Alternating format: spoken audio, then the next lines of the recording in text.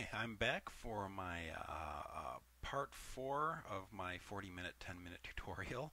And as I said before, I'm going to be cutting a pill-shaped hole into my flat polygonal surface here. Um, and it's going to be pretty much the same deal as boring a hole through a regular circular hole. There's just a few minor modifications here. So we're going to create our cylinder here, and again we're going to turn it into 6 subdivisions, and we're going to move all the faces except for one of your end caps, either the top or the bottom. And I'm just going to center the pivot, and I'm going to grid snap this so it lines up to the center.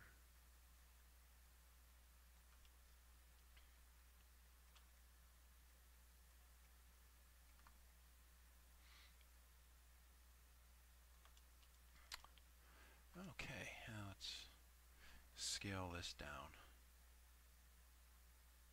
so it fits inside here. And I already have my polygon plane here elongated so it can fit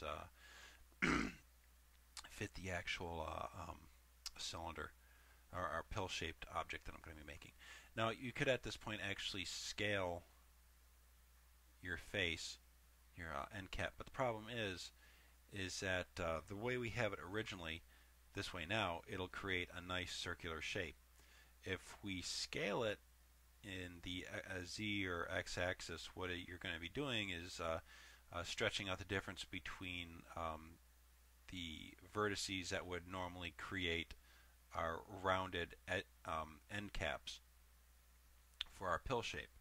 So instead of scaling out, we want to select the vertexes, and you don't have to select the center one, it doesn't really matter.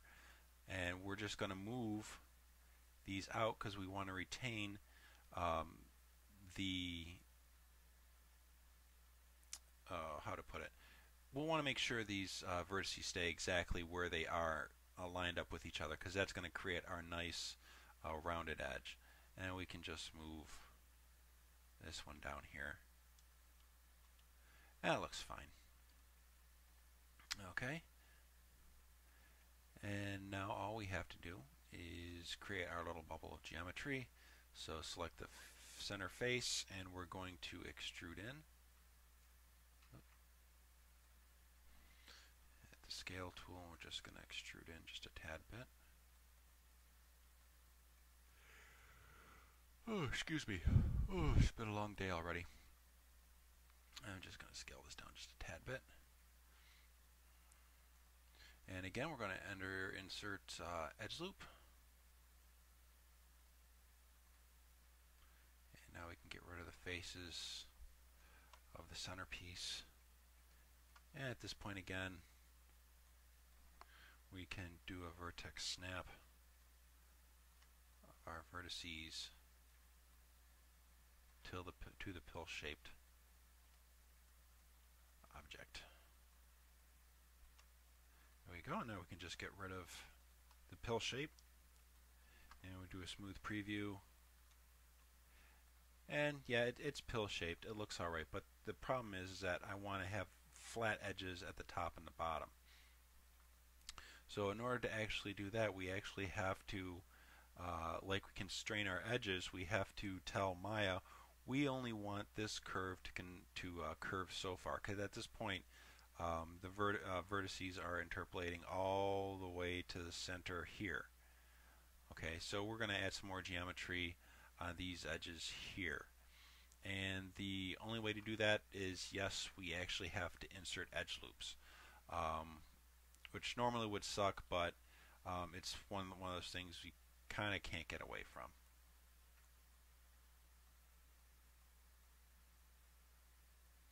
So insert edge loops there. And now when we do a smooth preview, they look a little bit better. So in my smooth preview, I'm going to select the vertices, and I'm just going to move the vertices till I get a pill shape that I like.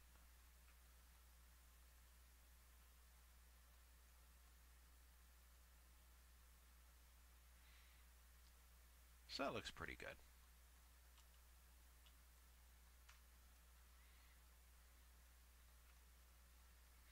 And again, you know, to give it some depth, just select the edges.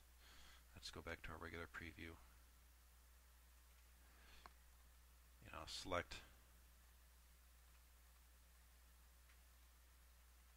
the edges here. And let's go to Edit Mesh, Extrude, W for the Move tool.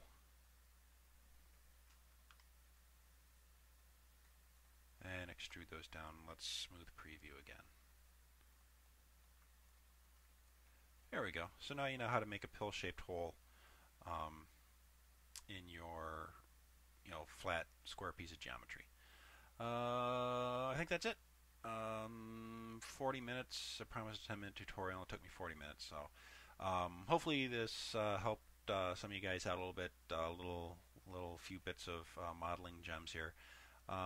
So I'm going to be doing some more on the next weekend with tracking and some special effects in After Effects, and I might actually use Maya for it. So I am done for now, and I will hopefully see you guys later. All right, bye.